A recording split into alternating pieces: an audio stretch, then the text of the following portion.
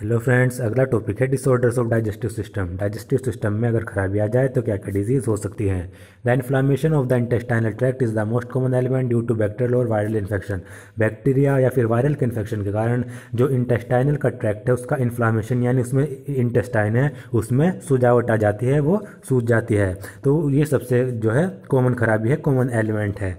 The infections are also caused by the parasite of the intestine like tapeworm, roundworm, threadworm, hookworm, pinworm etc. जो infections हैं ये intestine के parasite जैसे कि tapeworm हो गए, राउंडवर्म, थ्रेडवर्म, हुकवर्म, पिनवर्म, इनके द्वारा भी इन्फेक्शंस जो है इंटेस्टाइन में हो सकता है।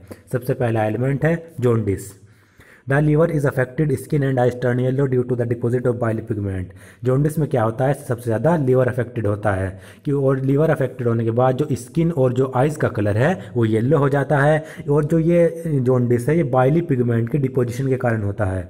जो लीवर की सेल होती हैं हेपेटिक सेल्स वो बाइली पिगमेंट सेक्रेट करती हैं, तो वो इतनी ज़्यादा मात्रा में हो जाता है कि वो उसमें डिपॉजिट होने लगता है, जिससे स्किन और आइज का कलर येलो हो जाता है और लीवर अफेक्टेड हो जाता है। दूसरा है vomiting. It is the ejection of stomach content through the mouth. Vomiting में क्या होता है, जो स्टमक के कंटेंट्स होते हैं वो माउथ के द्वारा बाहर निकलते हैं, क्योंकि जो फूड डाइजेस्ट नहीं हो पाता वो स्टमक में जाकर फिर से माउथ के रास्ते से बाहर निकल जाता है।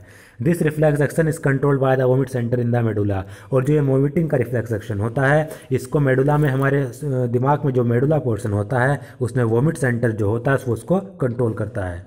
A feeling of nosy precede vomiting. Vomiting से पहले इसमें नोजी यानी जी मिचलाने की जो फीलिंग है वो आती है।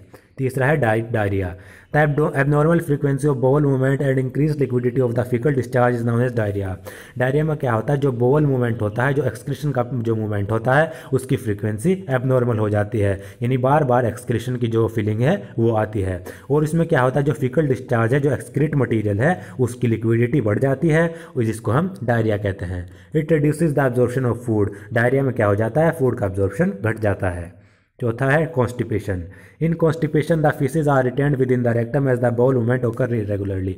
कॉन्स्टिपेशन में क्या होता है, जो फीसेज हैं वो रेक्टम में ही रह जाते हैं और जो बाउल मूवमेंट है, बाउल मूवमेंट कहते हैं एक्सक्रीशन की जो प्रोसेस होता है, जो एक्सक्रीशन की जो मात्रा है, फ्रीक्वेंसी है, वो भी इरेगुलर हो जाती है, बार बार एक्सक्रीशन करने का मन करता है।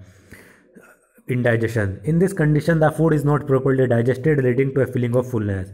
इंडाइजेशन की कंडीशन में क्या होता है, जो फूड होता है वो पूरी तरह डाइजेस्ट नहीं हो पाता, जिससे पेट भरा भरा सा लगता है, एक फुलनेस की फीलिंग आती है।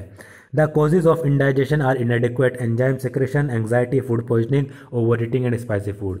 इंडाइजेशन के जो कॉजेज हैं उसमें एंजाइम सेक्रेशन पर्याप्त मात्रा में ना सिक्रेट हो, एंग्जाइटी बेचैनी हो सकती है, फूड पॉइजनिंग हो सकती है, ज़्यादा खाना हो सकता है, फिर स्पाइसी फूड हो सकता है।